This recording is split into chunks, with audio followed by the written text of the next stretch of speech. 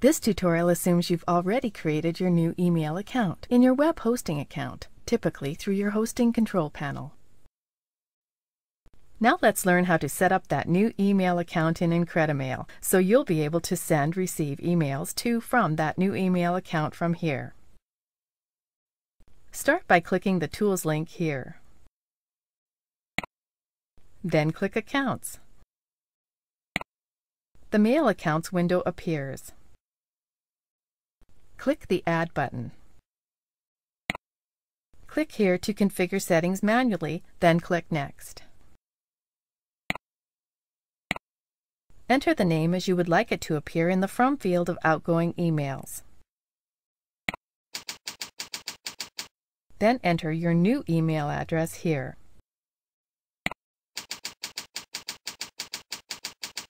Then click Next. Now you have to enter your incoming POP3 and outgoing SMTP server names. These server names will have been provided to you in your welcome email and oftentimes are simply mail.yourdomain.com. Choose POP3 for the incoming mail server setting. Now enter your incoming POP3 and outgoing SMTP server settings in these boxes.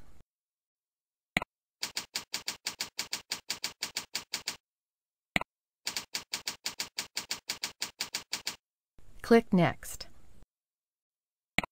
Now enter the email username as provided to you by your hosting provider. This may be the entire email address, john@demo1234.com, or just the username prefix, John. Then enter your email password here. Click Finish to complete the wizard. The email account has been set up, but there's one more step. Click the Properties button here.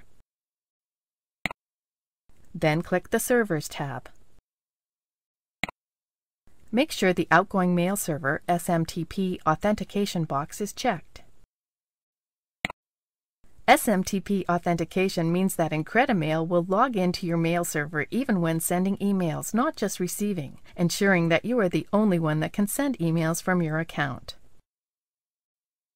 Click the More Settings button. Most SMTP servers use the same username and password as the incoming POP3 servers. Click OK. Click OK again. That's it. We've successfully set up an email account and can now start sending and receiving emails to and from that account from IncrediMail. Click the Close button.